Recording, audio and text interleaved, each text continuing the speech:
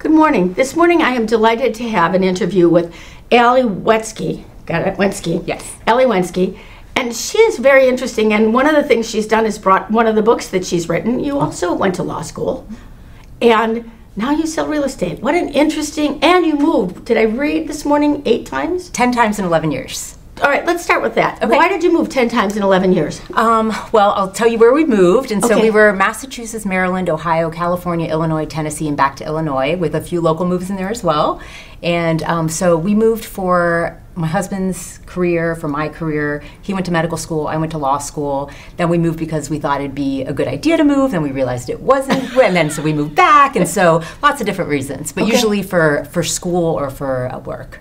Why did you land here in Wilmette? Yeah, so we Wilmette. landed here in Wilmette. My husband did his residency in at Northwestern downtown. Okay. So we were living in Chicago, and then we moved to Tennessee, and then we realized it wasn't the right place for us. And so when we were looking where to move back, he had done his fellowship here at what used to be Northwestern, then Endeavor Health, and they keep changing the name. Keep changing the name, yes. yes. But just knew we wanted to be in this area, and so moved to Wilmette because of the schools, the proximity to the lake, and just it seemed like a really great place to raise a family.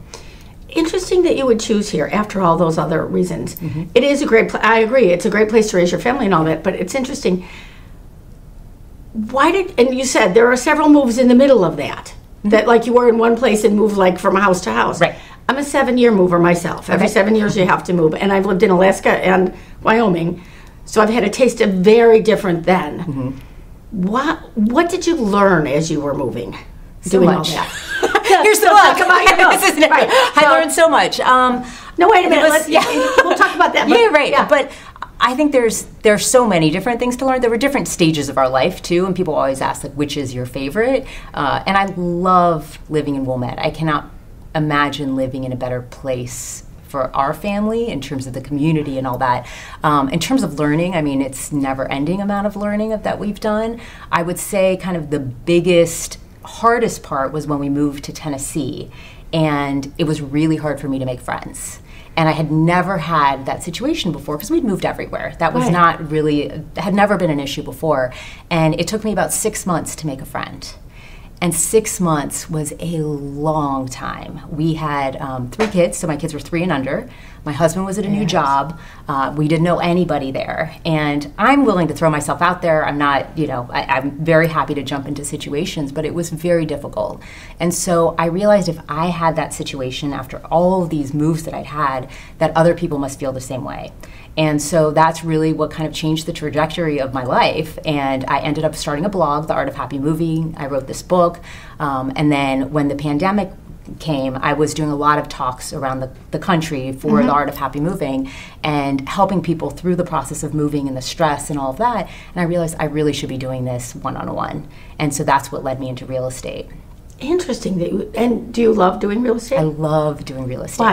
Why? One of the things that initially, so I went to law school, like I love kind of the legal side of it, even though I'm not practicing law, obviously, very clearly. But I just like being around contracts again, which might sound very silly. No. But I just love helping people through this process. Like I kind of would speak on a national level, like these are tips that I have, but to be able to kind of incorporate it with someone and really help them through one of the most stressful times of their lives, I really appreciate that, and I feel very thankful that I get to be there with them through this process.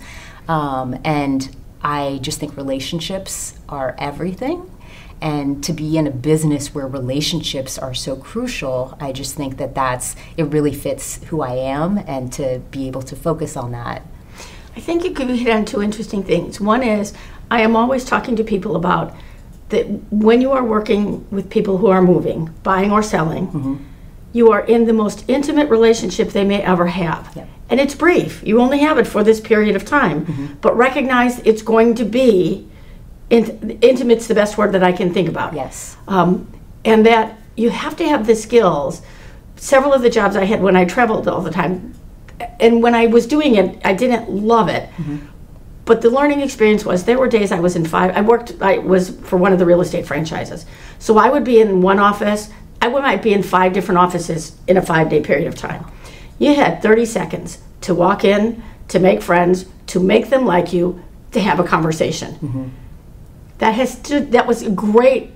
I didn't like it. Who wants to be the stranger walking into the office all the time? Right. But it taught me such good skills that I'm like fearless. Wherever you're going, we're going to find friends. Right. So I can see that it would be 6 months would have been a long, especially with babies. Yes. With babies, because you're kind of stuck at home. And a lot of times for the easiest way when you're moving is when you have kids. I just taught a senior class as well. And I think that's one of the big things that we were talking about in the senior class was how isolated so many of the seniors feel. Yeah. Sort of the same, even my husband and I, our kids are grown-up kids. We don't have school events to go to and meet the people in the neighborhood. We don't have those kinds of things anymore. So it's kind of interesting that you would say that you would be so aware that those are the really critical things of moving. And it's whether you're going to have a happy move or a sad move. Right. Yes. Yeah. I think it's just so important to focus on the relationships as soon as you move somewhere. Actually, before you move somewhere is one of the tips that I give is if you know you're going to move somewhere, reach out, social media, wherever, and just say, hey, I'm moving to Albuquerque. Does anybody know somebody? And someone always knows somebody. Just to have that one person that you can connect with. Realtors are usually like the one and only person that someone might know when they move there. And so just as a reminder again of how critical, like you said, how intimate this relationship is when people are moving there. But to go back to find somebody that you can connect with, because even if that person doesn't become your friend, they can connect you to other people. And so just kind of starting that web and to not wait until you've already unpacked all your boxes, you're there for a month and you're like, okay, now what? It just is a lot harder to jump into kind of the friend making that you need to do. I went to Big Sky, Montana once and got there in the snowstorm, and it was a bad night. And finally found one breakfast, went and had breakfast with some people, and they were lovely and charming to me.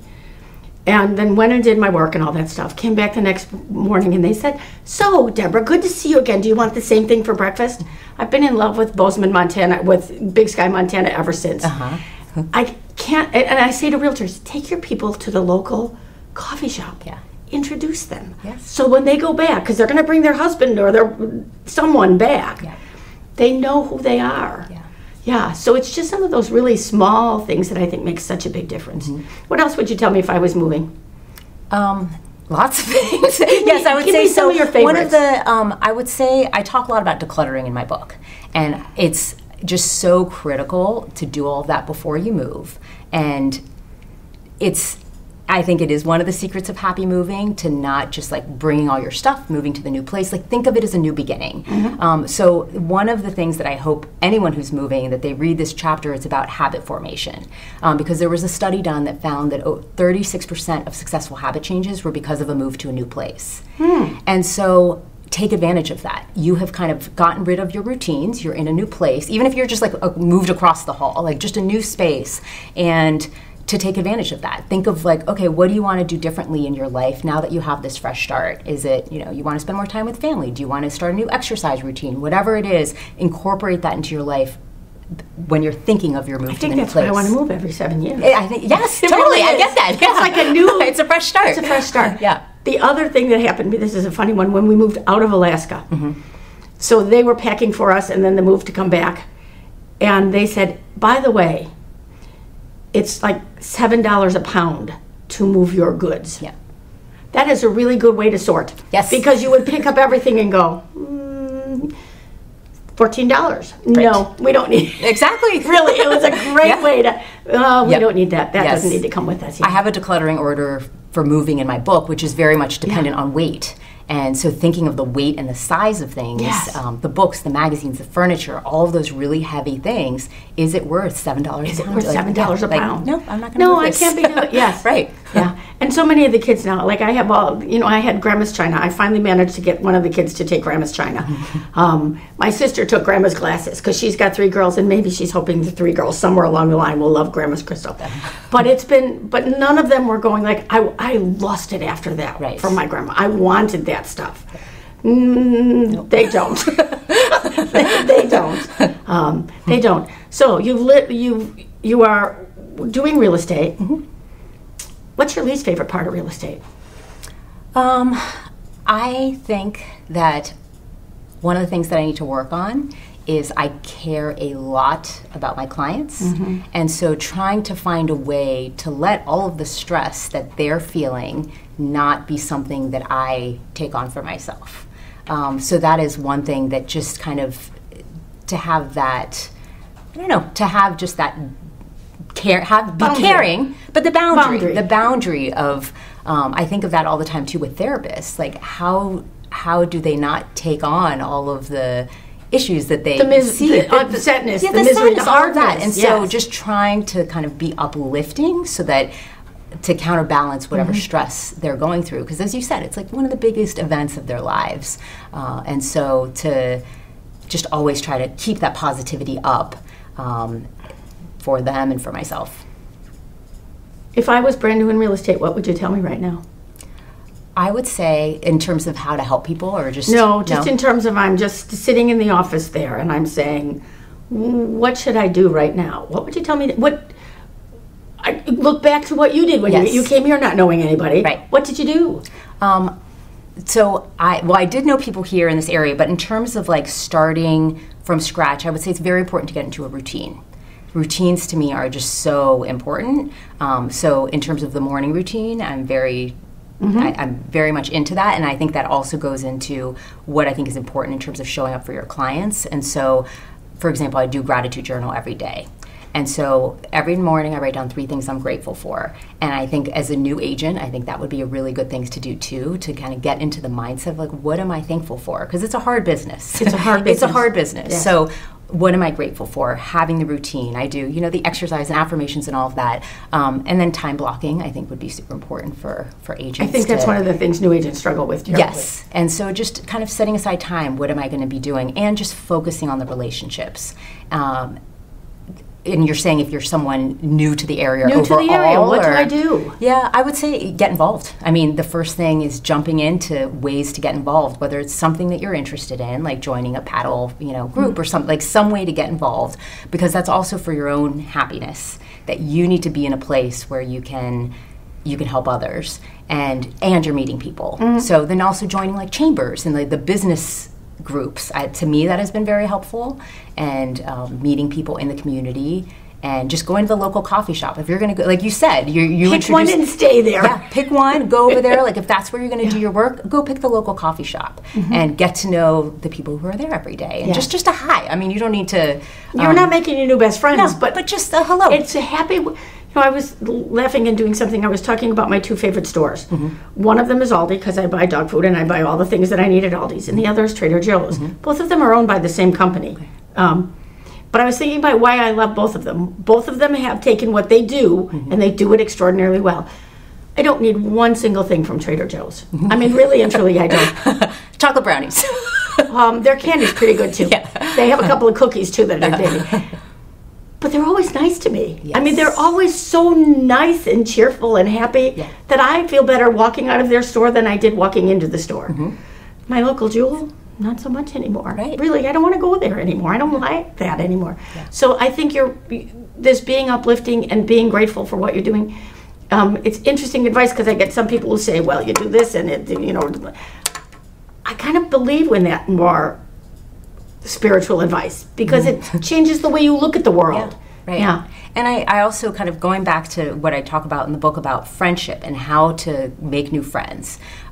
You need to be in a good place. It is very hard. Like when I was there for 6 months, you feel this desperation, this loneliness, where you're like, I just need to meet someone, but it's overwhelming. It's and you can smell that desperation, right? Like that's not going to attract someone to me to be like, oh, she really needs a friend, right? She's going to call me all the time now. And so I think the same is true with real estate agents, right? You don't want to be sending out desperate signals like, I need a friend, I need a client, you want to be in a good place where you're doing something you love, where people are attracted to you because you're shining, right? Because you're happy, you are cycling, you're knitting, whatever it is that's like your thing. Then you will attract like-minded people who are also equally excited about whatever you're doing. So I think it's just important for all of us to be doing the things we love to attract more good things. I like the word you use, that you're shining. I think you meet people and they are. I want to hang with them. Yeah. I want to talk to them. People who are coming in their grump and Right. Really, I got enough grumping in my own life. I don't really need your grumping too. Right. Really, yes. Are you writing another book? Not at the moment. I'm very busy with real estate. Okay. I might focus more on my blog again, which I had done for some time. So I might go back to writing for that more often. How would people find your blog? It's artofhappymoving.com. Okay, so easy to find that. Yep. Okay, good to know. Yes. I've asked words of advice. You've told me that it sounds like you have a happy life as well. I mean, just as well as in real estate. What do you see happening in the next 2 or 3 years in real estate? I think there's been a lot of changes, obviously. I'm curious to see what will happen with everything with the buyer's agency agreements and all of the commissions. I know we've always should have been doing the buyer's agency agreements, and it's what I have done with my clients, but I like that we can tell people, look, this is the law. We need to have this buyer agency agreement before we can go see something, because I think it really focuses all of our attention to say, do we really want to work with this person on both sides? And that's the interesting thing. People are so crabby about, they're working at. I said, don't you have people that in 30 minutes you don't want them? Right. Or, well, they're gonna do this, they're gonna do that. Well, and the other thing I kept saying to them, aren't they doing those things to you already? So Right. I'm not sure exactly what new things you think they're going to think of to do. Yes. The consumers are going to think of to do. Yeah. So I am a big fan of buyer's agreements. Yes. It just makes it more professional. Absolutely. And I think it's going to take and make people waste less of realtors' time.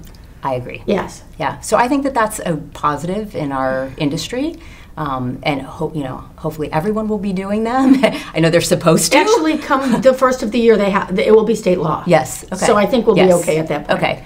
But I do think that that's a positive in our industry, and I think the technology has been incredible with all of the AI that is. I think will be. Are you very using helpful. AI a lot? Yes. Yes. How are you using it? I use it for a lot of planning, and so thinking about marketing and. I chat with, I do Tom Ferry, and so I am in the Tom Ferry network, and they have the Tom Ferry AI, which is specific to real estate. Also, Compass has their own AI platform, and so just going in there and I can just talk about what am I going to do marketing-wise? What should I do?